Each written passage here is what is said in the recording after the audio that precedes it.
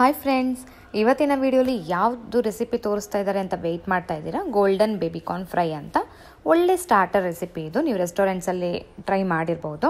ತುಂಬ ಸುಲಭವಾಗಿ ಮನೇಲಿ ಹೇಗೆ ಮಾಡೋದು ಅಂತ ನೋಡೋಣ. ಮಿಕ್ಸಿಂಗ್ ಬೌಲ್ಗೆ 2 ದೊಡ್ಡ ಚಮಚದಲ್ಲಿ ಮೈದಾ ಹಿಟ್ಟು ತಗೋಬೇಕು.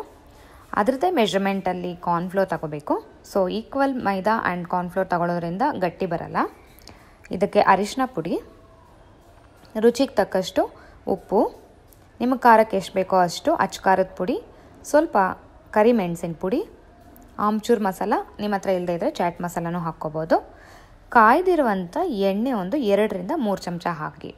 ಈ ಎಣ್ಣೆ ಹಾಕೋದ್ರಿಂದ ನಮಗೆ ಗರ್ಗರಿಯಾಗಿ ಬರುತ್ತೆ ಹೊಟ್ಟು. ಸ್ವಲ್ಪನೇ ನೀರು ಹಾಕ್ಕೊಂಡು ಬಜ್ಜಿ ಹಿಟ್ಟಿನ ಹದಕ್ಕೆ ಕಲಿಸ್ಕೋಬೇಕು. ಇದನ್ನು ಉಂಡೆ ಇಲ್ಲದೇ ಸ್ಟಿರರಲ್ಲಿ ನೀವು ಹಿಟ್ಟು ಕಲಿಸ್ಕೊಳ್ಳೋದ್ರಿಂದ ಉಂಡೆ ಫಾರ್ಮ್ ಆಗಲ್ಲ. ಚಿಕ್ಕ ಉಂಡೆ ಏನಾದರೂ ಫಾರ್ಮ್ ಆಗಿದ್ರೂ ಅದು ಬ್ರೇಕ್ ಆಗೋಗುತ್ತೆ. ಸೊ ಬಜ್ಜಿ ಹಿಟ್ಟು, ದೋಸೆ ಹಿಟ್ಟು ಯಾವಾಗಾದರೂ ನೀವು ಕಲಿಸ್ಕೋಬೇಕು ಅಂದರೆ ನೀವು ಈ ಥರ ಸ್ಟಿರರು ಯೂಸ್ ಮಾಡ್ಕೋಬೋದು. ಏಕೆಂದರೆ ಅದು ಬೀಟ್ ಮಾಡ್ದಂಗೆ ಆಗುತ್ತೆ. ಸೊ ಉಂಡೆ ಎಲ್ಲನೂ ಮ್ಯಾಶ್ ಆಗುತ್ತೆ. ಇಲ್ಲಿ ನಾನು ಬೇಬಿ ಕಾರ್ನು ಆ ಕಡೆ ಈ ಕಡೆ ಚಿಕ್ಕದಾಗಿ ಕಟ್ ಮಾಡಿಬಿಟ್ಟು ಫುಲ್ ಬಾಯ್ಲ್ ಆಗಿರೋ ನೀರಲ್ಲಿ ಹಾಕಿ ತಟ್ಟೆ ಮುಚ್ಚಿ ಒಂದು 15 ಮಿನಿಟ್ಸ್ ಬಿಟ್ಬಿಟ್ಟಿದ್ದೆ. ಸ್ಟವ್ ಆಫ್ ಮಾಡಿದ್ಮೇಲೆ ಬೇಬಿ ಕಾರ್ನ್ ಹಾಕಿ ಬಿಟ್ಬಿಡಿ. ಒಂದೊಂದು ಬೇಬಿ ಕಾರ್ನ ಸ್ಲಿಟ್ ಮಾಡ್ಕೊಂಡಿದ್ದೀನಿ 2 ಪೀಸಸ್ ಆಗಿ, ನೋಡಿ ಈ ಥರ.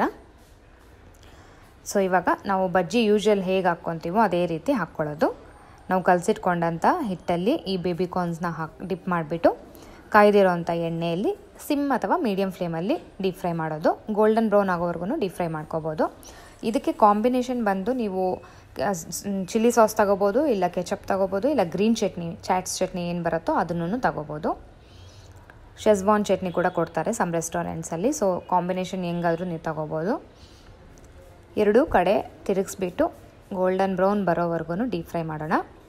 ಒಳ್ಳೆ ಸ್ಟಾರ್ಟರು, ಬೇಬಿಕಾರ್ನ್ ಹೆಲ್ತ್ಗೂ ಒಳ್ಳೆಯದು. ಕಿಡ್ಸ್ಗೆ ಈ ಥರ ಮಾಡಿಕೊಟ್ರು ಖುಷಿಯಿಂದ ತಿಂತಾರೆ. ಆ್ಯಂಡ್ ಒಳ್ಳೆ ಈವ್ನಿಂಗ್ ಸ್ನ್ಯಾಕ್ ಅಂತಲೇ ಹೇಳಬಹುದು. ನೋಡಿ ಇದು ಆಲ್ಮೋಸ್ಟ್ ಆಗಿದೆ. ನಿಮಗೆ ಟೆಕ್ಸ್ಚರ್ ನೋಡಿದ್ರೆ ಗೊತ್ತಾಗುತ್ತೆ ಗರ್ಗರಿ ಈಗ ಬಂದಿದೆ ಅಂತ. ಸೊ ಬಿಸಿ ಎಣ್ಣೆ ಹಾಕಿರೋ ಕಾರಣನೇ ಇದು. ಗೋಲ್ಡನ್ ಬೇಬಿಕಾರ್ನ್ ಫ್ರೈ ಸವಿಯಲು ಸಿದ್ಧ. ಇದ್ರ ಮೇಲೆ salt and chilli powder sprinkle ಮಾಡಿ ಯಾವ ಸಾಸ್ ಜೊತೆ ಆದರೂ ಸರ್ವ್ ಮಾಡ್ಕೋಬೋದು. ನನ್ನ ವಿಡಿಯೋ ನೋಡಿದ್ದಕ್ಕಾಗಿ ಧನ್ಯವಾದ.